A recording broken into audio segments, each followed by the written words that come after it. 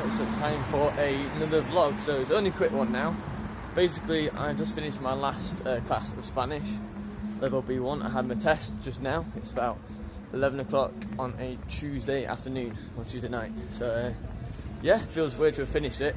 And I've got my flight back to Manchester on next Monday. So yeah, so it's been good. But the original plan was to stay until late January.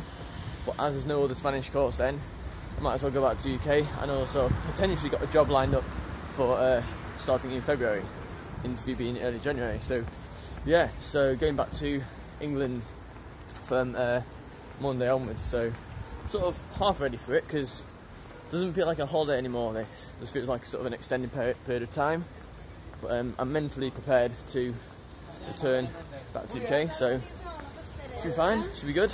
But I will miss Spain, but I might even return in the future at some point, depending on what happens obviously with Brexit.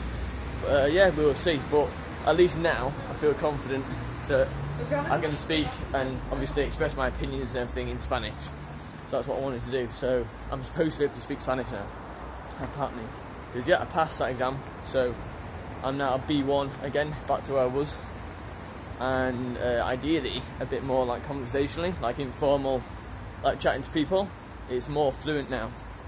I'm more fluent at it, so yeah, maybe learn another language next or continue with Spanish, not sure, but ideally I want to continue with Spanish when I'm back in UK, like via a Spanish course. So like maybe after work in the evenings I might do that, undecided. But yeah, that'd be pretty cool. Yeah, so final Spanish lesson done, exam done and passed.